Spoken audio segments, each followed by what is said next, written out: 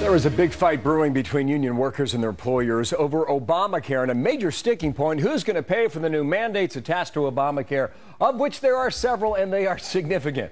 Michael Warren, staff writer, Weekly Standard. How are you, Michael? Good morning to you. Good morning, Bill. Many unions were on board this law. Did the union see the added charges coming? If they didn't, they really should have. I mean, there is that irony in this, is that the big unions were some of the first people who were supporting Obamacare before it was even Obamacare. And so, like the insurance companies, when the insurance companies complain about the program not working or getting the right information from the people paying to the insurance companies, or just that they have to raise insurance premiums, the question is, well, what did you expect? Why did you sign on to this law? You should have known better. And so I think you're seeing the same thing happening with these leaders of these big unions. But you're going to see how many? Tens of thousands, hundreds of thousands? I mean, possibly millions of American workers, whether they're in Las Vegas or whether they're in Philadelphia, they're renegotiating contracts now.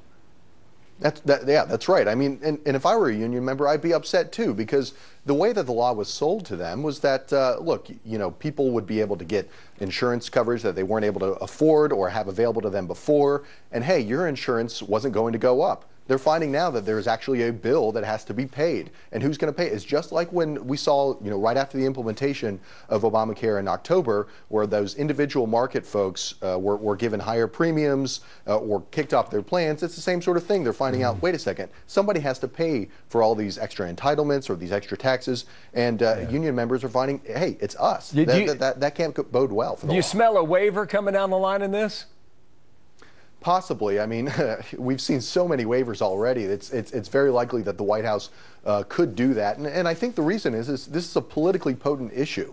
I mean, you're going to see, if you look at the polls, you see a lot of the numbers have kind of leveled out here. The support for the law is about 40%. Opposition is somewhere around 60%. And that's been the case for a while. How many of those people who support the law are union Democrats who think, oh, well, this is a good law and it's not going to hurt me, it's not going to affect me? Yeah.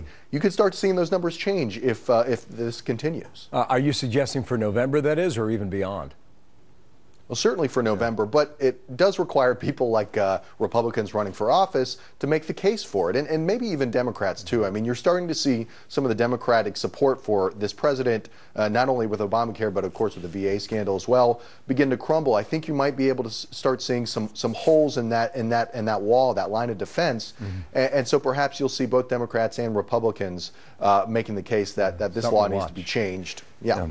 The headline: unions, employers squaring off over Obamacare costs in their collective bargaining. We'll see where it goes and how it ends up ultimately. Thank you, sir. Michael Warren in Washington. Thanks, Bill.